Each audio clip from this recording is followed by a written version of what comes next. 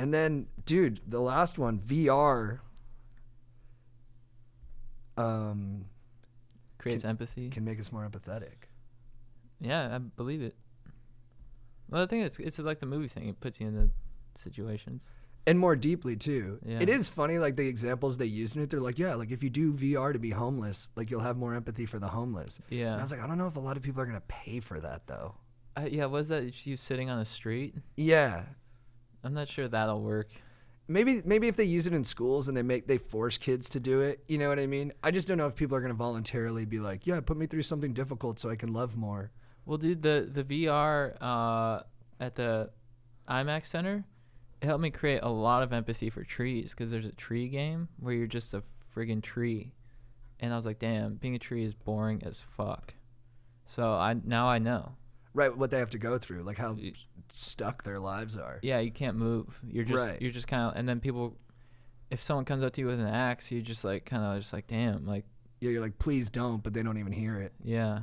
Or you're like right next to another tree and you like love that tree and you want to hug it, but like you can't. Yeah. You just got to hope your branches grow over the years. Yeah. How wonderful that must be when it actually happens, though. Yeah. When your tree gets big enough to touch whatever you want to touch. Yeah.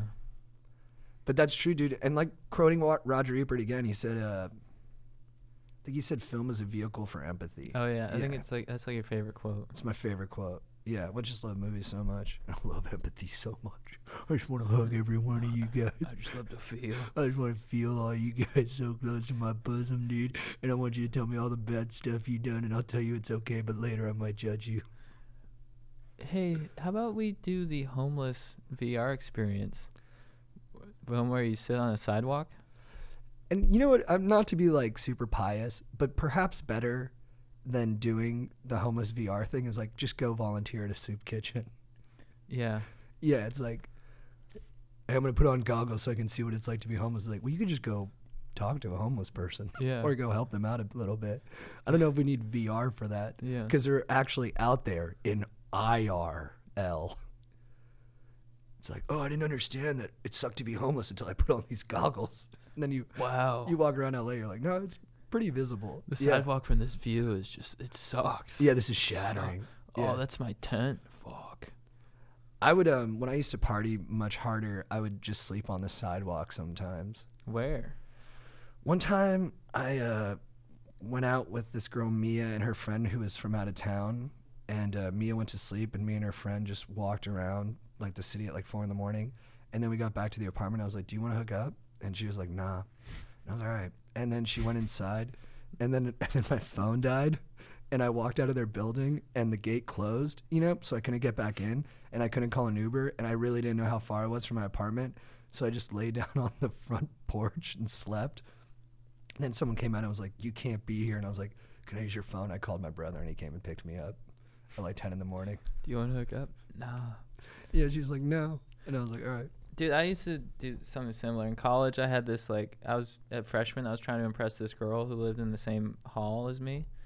And I had this weird idea that if I passed out in the hallway, she'd be like, oh, he's hilarious because he parties so hard. So I would do that on purpose with the hope, because she lived across from me, with the hopes of her waking me up. To be like, hey, what are you doing? I'd be like, oh, crazy times.